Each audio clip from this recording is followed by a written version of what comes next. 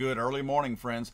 A little bit of positive news this morning. I don't know from an outlook standpoint how bright it's going to be, but nevertheless, we have a slight bit of good news this morning. But first, guys, go check out my good friends at Falco Holsters, falcoholsters.com. They make some great custom holsters. You can get any kind of either Kydex, leather, or a combination.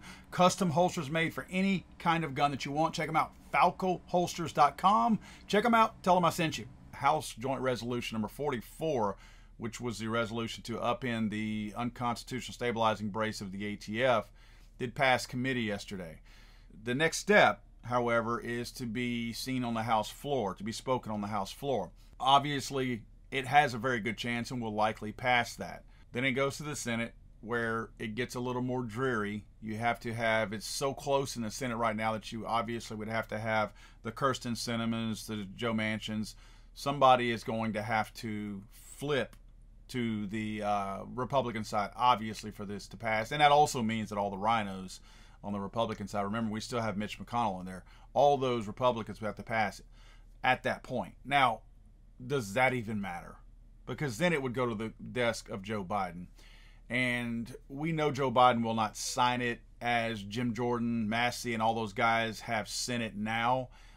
Obviously, they're going to have to put something common sense in there. So essentially what would happen is there would be so many changes and amendments made that essentially you would end up with another anti-gun bill by the time it got to the president's desk, if he were to actually sign that. Am I giving up hope? No, of course I'm not. I still want you to contact congressmen, senators, and all that. But knowing that Joe Biden doesn't even know where he put his last dirty diaper, we know that he's not the one making that decision. His shot callers behind the scenes are the ones doing that. So we know it will never pass Joe Biden's desk. It's kind of one of those dead on arrival things. I hate to sound pessimistic because I'm usually somewhat optimistic on these types of things, because I do think we have a chance. I just don't think at this point there's a whole lot of chance. What really bothers me about situations like this, guys, is that when the Republicans, the supposedly pro-Second Amendment folks, have the House, the Senate, and the White House, they can't seem to ever put a law like this up to be voted on and to potentially pass.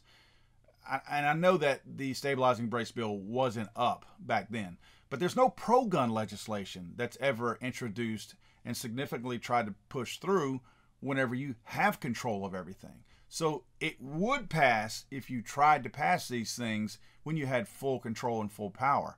Now that you don't, it seems like window dressing when you put these things up knowing it probably won't pass.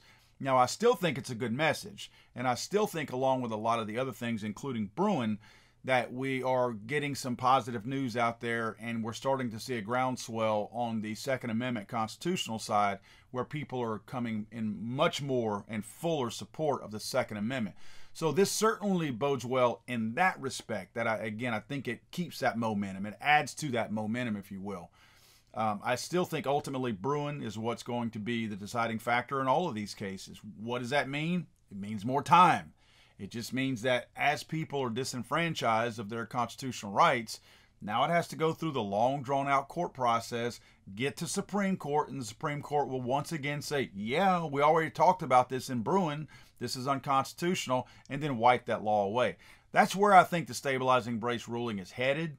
I think at some point, obviously, it's going to go away. But again, at some point. So now you have millions and millions of Americans who are going to be living under potential fear, because let's not forget, my friend John Crump talked about the ATF going door to door in Texas and some other states right now on these forced reset triggers. So the ATF is trying to implement their own laws, even though they can only make rule changes.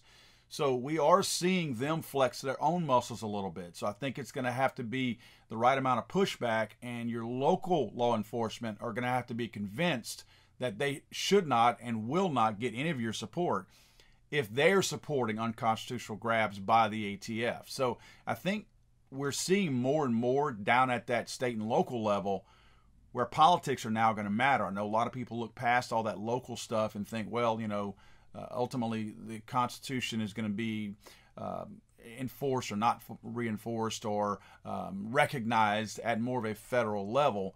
And I think now we're going to have to concentrate more on our local smaller elections to make sure that we don't give any funding or provide any effort to the ATF whenever they do try to do these unconstitutional things.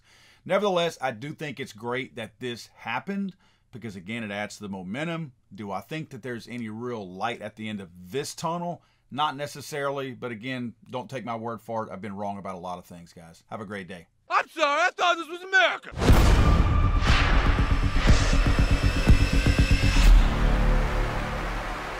He's so horrible.